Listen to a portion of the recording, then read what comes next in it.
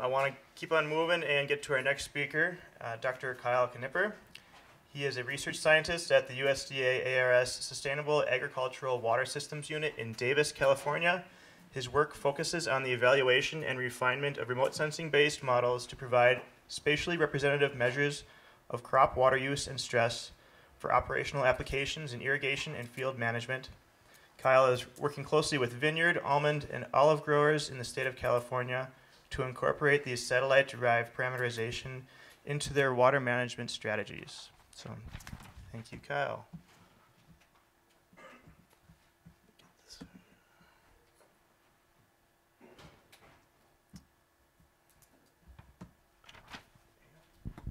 Perfect. Thanks, Mac. Hi, everyone. As Mac said, my name is Kyle Knipper. I'm a research scientist in Davis, California for the ARS. And today I'm going to be talking about a comparative analysis of OpenET for evaluating evapotranspiration in California for irrigation management. A lot of what I'm going to be talking about and the sites that I'm going to be talking about are part of a larger group effort to study a lot more than just satellite-based validation, including tree-level research, field-level research, including UAV and drones, as well as the satellite portion. But again, today I'm going to be focusing on the satellite portion. So,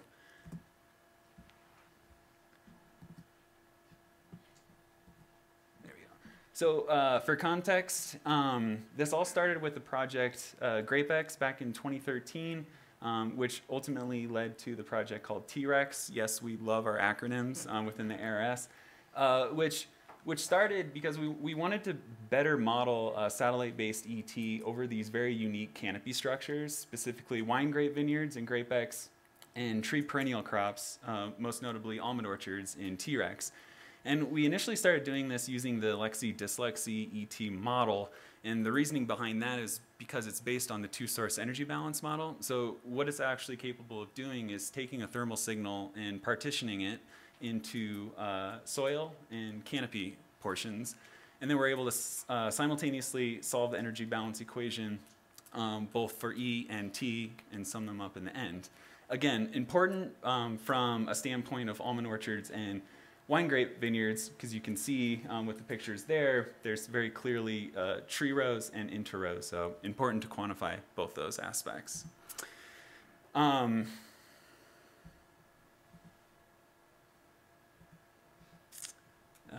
It's not going forward, Matt.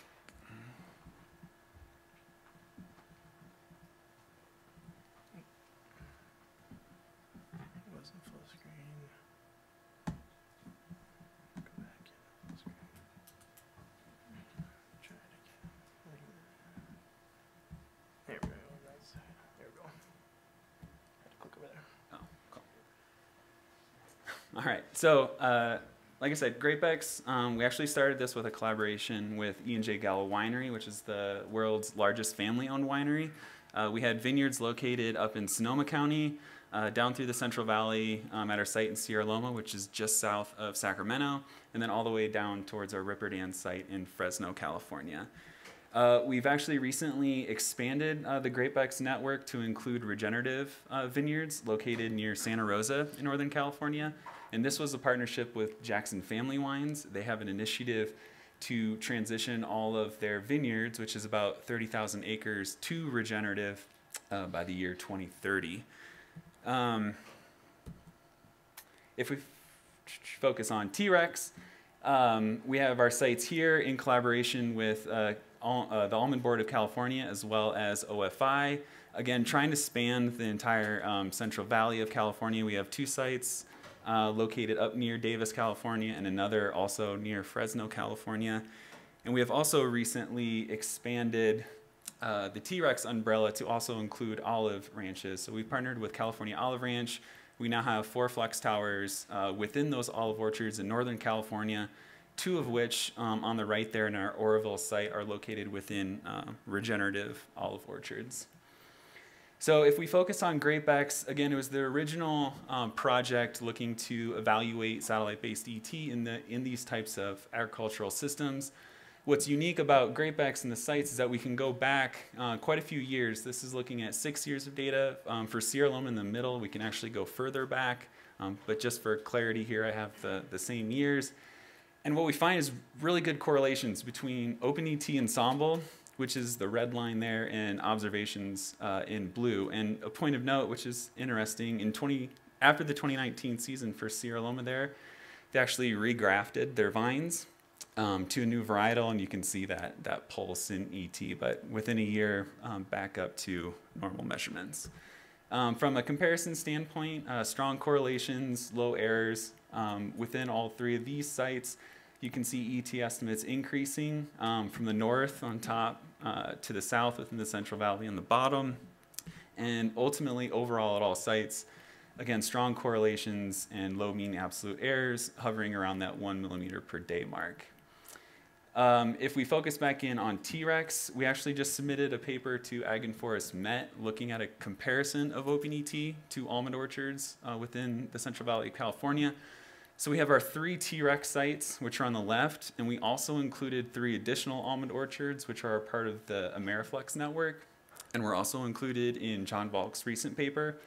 And in doing such a comparison, we find good relations between observed ET and modeled ET. So the observed ET is on the x-axis, modeled is on the y. For all models included in the OpenET framework, the ensemble is on the top in black, and then combined almond orchards is on the right axis there.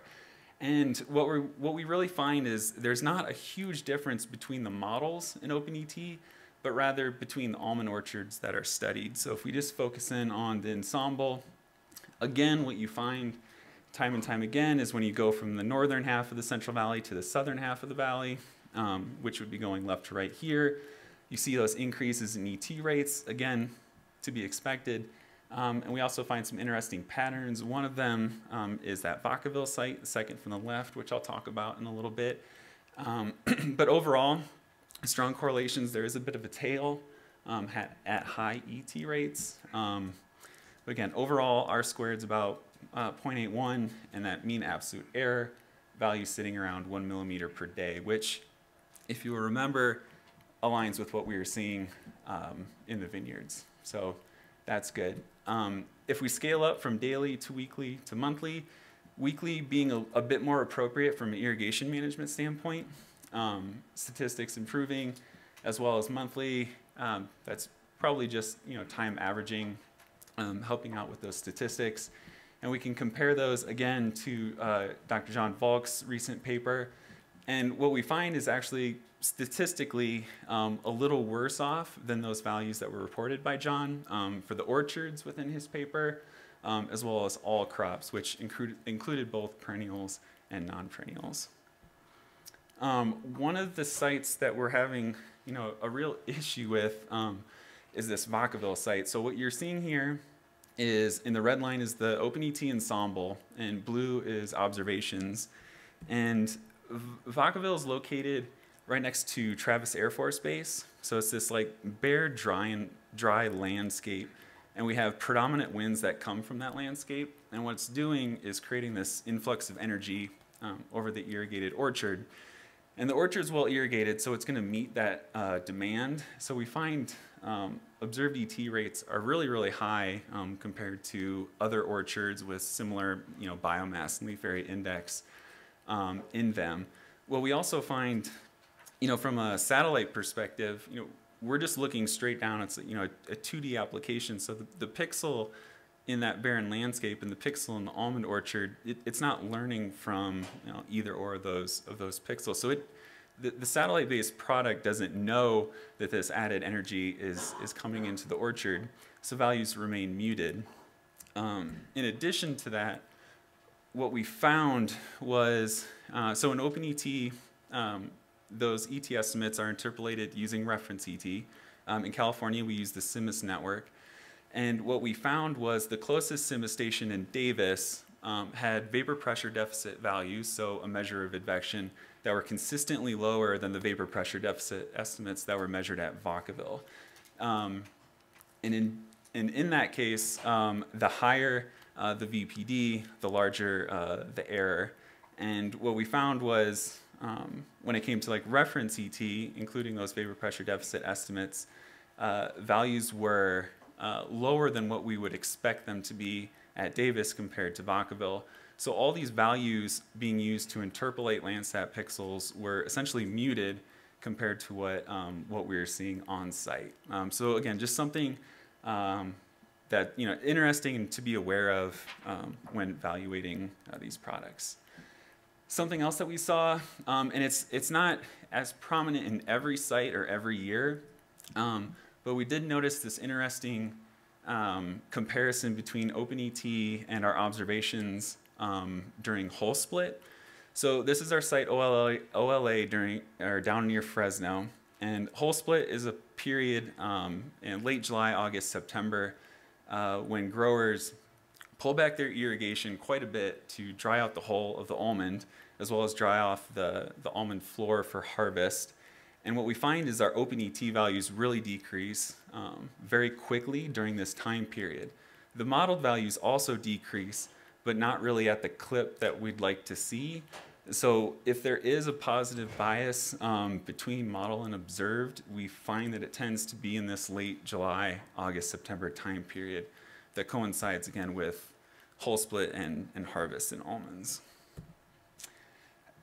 So I've been making a lot of comparisons between modeled values and observed values or measured values, but I think it's important to take time to really understand what the measurements mean and the error in the measurements.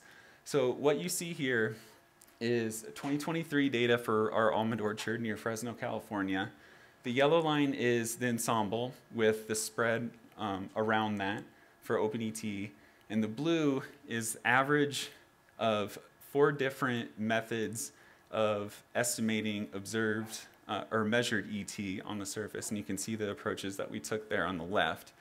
And what we found, at least for this year, for 2023, for our OLA site, we find that measurement and model uncertainties have similar magnitudes. They're in different times of the year, but they're similar, which is really important when people talk about the ensemble uncertainty and can we trust the values. What we're finding here is you also have to be able to trust your measurements on the ground and your observations. We also find that a lot of the biases between model and observations come at the tail ends. We think probably cloud cover, smoke, other factors playing into that cover crop. But during peak irrigation times, when you really need reliable ET information, it's doing a very good job. In addition to doing the comparison of OpenET to our eddy covariance sites, we also focused on 148 operational almond orchards for water year 21 and 22, and we compared to applied irrigation and precipitation. And we realized this isn't like the perfect comparison. We're not taking into account deep percolation or runoff or anything, but we still thought a valuable exercise. So this is what we got. So irrigation and precipitation is on the x-axis, ensemble ET is on the y-axis. The color bar there is plant date for the almond orchard. And what we find, again, is a fairly strong correlation. I was actually a bit surprised at how well correlated they were, and a percent difference of roughly 13%. And if we broke it down into almond age, what we found was OpenET actually underestimates irrigation and precipitation by upwards of 20% in those young orchards.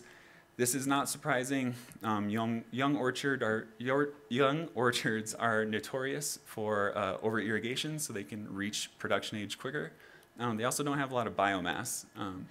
But as you can see, once the biomass increases, you get into those more mature almond orchards, 10 to 15, a little on 15 to 20. Those are peak production years for almonds.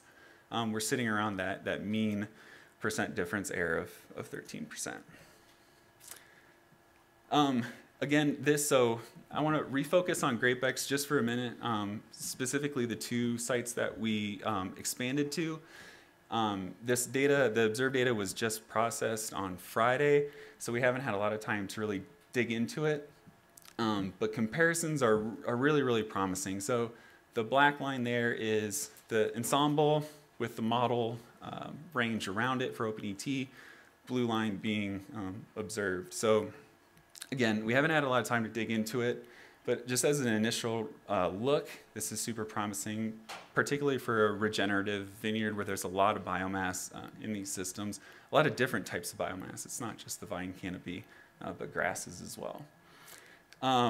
Again, our expansion into California Olive Ranch, so we just processed this 2023 data, and the statistics aren't as great. Again, we need to dive into why we're seeing what we're seeing, but there seems to be a lot more noise and a lot more biases when comparing to the olive orchards that we have as part of our project. I do need to note that this bottom site here, we don't expect it to do very well because it's actually just a bunch of twigs out in the field. So what they do at California Olive Ranch is when they want to rejuvenate a site or start over, instead of replanting the entire orchard, they go around with a chainsaw and just cut it off at about 3 feet high. So that's what you're seeing there. But we wanted to, because this is a regenerative orchard, we wanted to put an eddy covariance tower in here because within 2-3 years, they're going to be at production age. And we want to see that carbon uptake, that ET, that water use as these trees grow out. So that performance down there is kind of to be expected. And one last thing that we're working on, and I think this is really where rubber meets the road, particularly with OpenET, is we partnered with RTI International and the Almond Board of California to provide an economic evaluation on the transition from business as usual, which is an ETC-based approach, crop coefficients, to something that looks more like OpenET, so actual ET, and what that looks like and how much water and money growers can save by doing that. So we took what we knew from our T-Rex project and our grower collaborators. We talked with them. We worked through different scenarios, assumptions with everyone. You can kind of see there on the left is an adoption rate, so percentage of growers that are taking in this information and using it throughout the years. We have different scenarios based on a wet year or a dry year. That's going to affect the cost of water. And what we found was, a range between $23.5 and $73.5 million per year that can be saved by farmers by transitioning from an ETC-based approach to ETA or OpenET. So that's all I have, but I do want to note it's a very collaborative effort on the work that's ongoing in these projects. There's a lot of brilliant people and scientists working on it, so I definitely want to give them the credit where credit's due too. But thank you.